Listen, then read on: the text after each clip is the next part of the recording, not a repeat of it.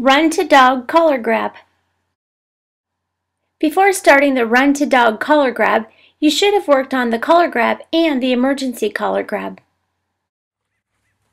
Start with your dog tethered. This will allow you to get in many repetitions without your dog running off or worrying about you running to him.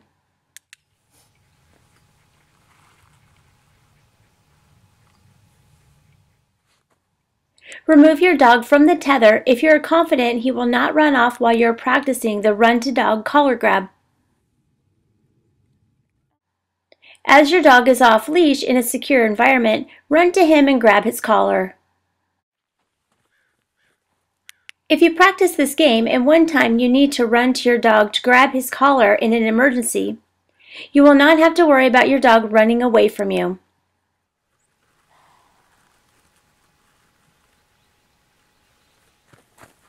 Good puppy.